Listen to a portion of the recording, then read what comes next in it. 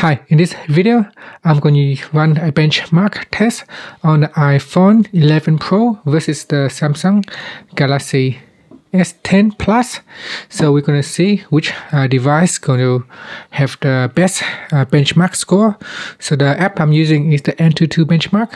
So I'm just going to rerun on the iPhone 11, and I'm just going to run on the Samsung Galaxy Note 10 Plus, and we'll see the score at the end and see which one will perform better.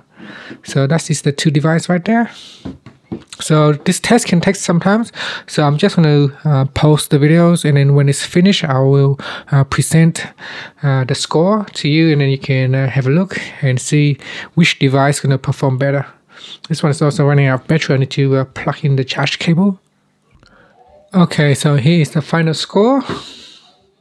You can see that on the Galaxy S10 Plus, we currently score of 331,435 points. Whereas on the iPhone 11 Pro, the score goes up to 458,679 points. So that is a big difference. Now, if you look at the breakdowns, you can see the CPU get quite a high score of 149,000, and Samsung only score of around 104,000. So that you can see is quite low compared to the iPhone 11 Pro. And GPU, also the GPU is a lot higher on the iPhone 11 Pro. The UX is almost nearly the same, only a difference of 10,000.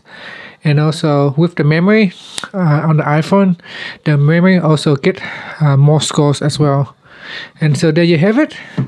The iPhone in this case is the winners versus against the Galaxy S10 Plus.